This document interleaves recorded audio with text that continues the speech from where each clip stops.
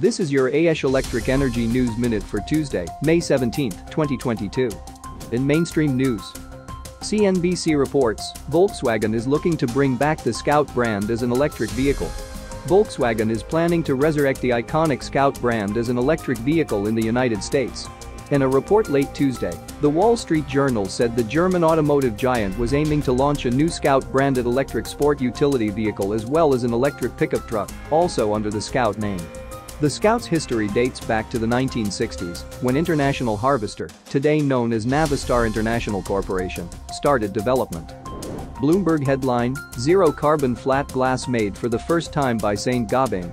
In a world first, France's C. The Saint-Gobain said it produced carbon-neutral flat glass by using recycled materials and green energy. The production is the latest sign that manufacturers of building materials are joining other industries in investing in slashing emissions. The zero-carbon flat glass, made for 1 week at a plant in a niche, northern France, is part of Saint-Gobain's strategy to reach carbon neutrality by 2050, the company said on Monday. The Financial Times reports, Northvolt and Norsk Hydro to expand battery recycling JV in Europe. Wall Street Journal headline, Shell takes $3.9 billion charge related to Russia exit. Shell plc said it took a $3.9 billion post-tax charge related to its decision to exit Russia, only slightly denting an otherwise strong quarter, bolstered by soaring commodity prices. The charge was expected and came alongside robust oil and gas trading profit during a period of extreme volatility.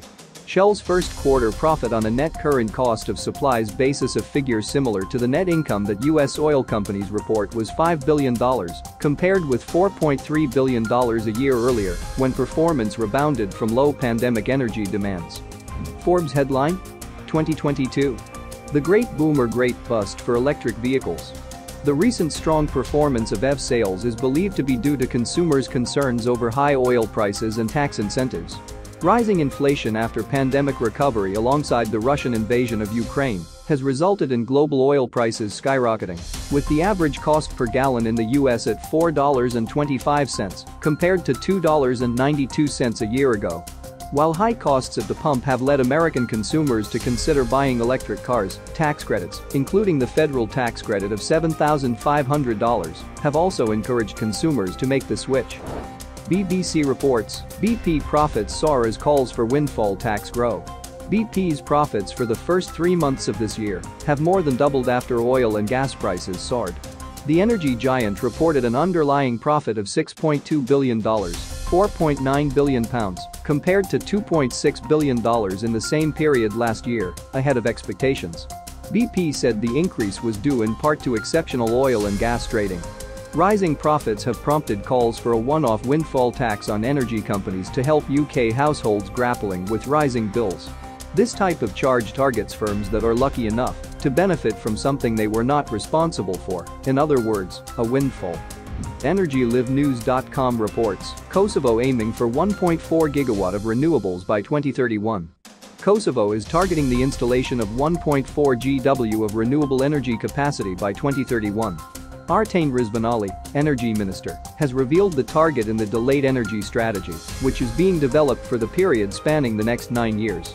There have been delays in its publication since January, and it is estimated that the full strategy will be revealed in June. Although an action plan for the next 3 years is still reportedly being developed, renewables are set to play a big part in the future of Kosovo, according to Rizvanali. PowerGrid.com reports, Schneider Electric scoops up AutoGrid. Distributed Energy Resource Management System, DERMS, provider AutoGrid said on May 11 that it has been acquired by Schneider Electric, a global company focused on energy management and automation. The companies said the acquisition will provide AutoGrid with additional resources and global reach to accelerate growth and innovation. AutoGrid's AI-powered virtual power plant, VPP, and distributed energy resources management, DERMS, platform help decarbonize the energy sector by managing and deploying additional untapped energy capacity from DER such as batteries, electric vehicles and flexible load. This has been your AESH Electric Energy News Minute for Tuesday, May 17, 2022. If you want more global electric energy news and real-time alerts, hit the subscribe button now and follow us on social media.